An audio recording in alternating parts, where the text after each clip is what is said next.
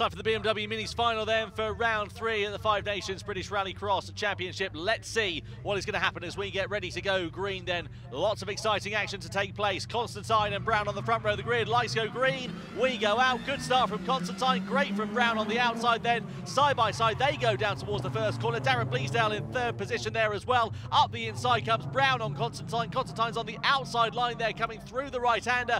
He's really muscling his way through. There is Steve Brown going joker in the background. There is the number 18 of Hawks, but it is Brown that gets the whole shot, gets the advantage and gets the lead away from Tom Constantine. Fantastic, exactly what he needed to do on this first lap of racing then. So Constantine now coming under pressure from Darren Bleasdale then, and let's see whether Bleasdale is going to be able to mount a challenge or whether Constantine is going to be finding his way past before too long. These two have been very close to one another throughout the entirety of the day here in Pembrey, and it'll be exciting to see what happens between them. Constantine there really putting the pressure onto the back of the 1-2-3 of Steve Brown coming through into the left-hander. No opportunity presenting itself into turn 1, but onto the gravel section we go, and then through in towards the hairpin bend, and maybe there'll be an opportunity presenting itself here for Tom Constantine. It could come down, crucially, to the joker here as well. We're side by side, meanwhile, for third position with Bleasdale versus Sayer. That's pretty close between those two drivers there. Steve Brown, though, meanwhile, still continues on his assault for second position. And also, crucially as well, the number 18 of Hawks, not too far adrift there is Andrew. Oh, and a spin there for Tom Constantine at the bottom of Brooklands. So he's made an error, has the number 7, and that has put him right out of contention for the win in the final. Just locked the rears going into there, I think, or maybe clipped the curb on the way in. Either way, Tom Constantine loses track position, and now that has handed the race lead and a comfortable margin, crucially, to Steve Brown on an absolute plate. Very impressive stuff indeed there for Steve Brown to keep his nose clean under pressure. Going into the joker there was the number 44 of Ellis by the looks of things. Darren Bleasdale also continuing on his normal lap. Sayer then followed by Hawks as they come through second, third and fourth into the left-hander.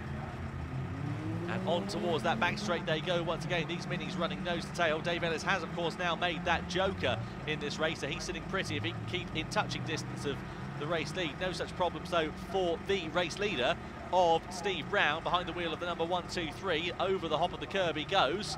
Tom Constantine, meanwhile, he'll be absolutely kicking himself after that one. Now drops down into 6th position as he comes through the hairpin bend. And he's quite a way down on the rest of the field. A disappointment then for Tom Constantine. Apologies, Tom Constantine somewhere else on the circuit. Getting him a bit confused there with Steve Brown. But either way, Brown with a very nice advantage out there in this race as it stands here then so far. So 4.8 seconds is the number 1-2-3's gap over the rest of the field as it was over the timing line last time around. Now Ellis has made his joker. I don't think anybody else around him in front of him has. So Bleasdale, Sayer and Hawks, who are sitting in second, third and fourth in this race, have not made their joker laps, and that is going to be very interesting to see whether Ellis could be in with a shout of the podium positions here when everybody else gets their strategies in place. Ellis has been very quick so far here today in the BMW Mini category at Pembrey. On to the 4th lap out of 6 we start. And is anybody going to joker this time around, especially in that battle for 2nd, 3rd and 4th place? Let's see what is going to happen then. Nobody going through this time around by the looks of things. They continue on their normal route, so they'll be doing it presumably the next time, or indeed on the last time of the asking of this race. Brown coming through with that advantage. It has come down ever so slightly actually between himself and Darren Bleasdale, actually by quite a lot as I look at the timing screens now. Sits at 9/10 of a second between Brown and Bleasdale, so I'll be intrigued to see how this is all going to play out there.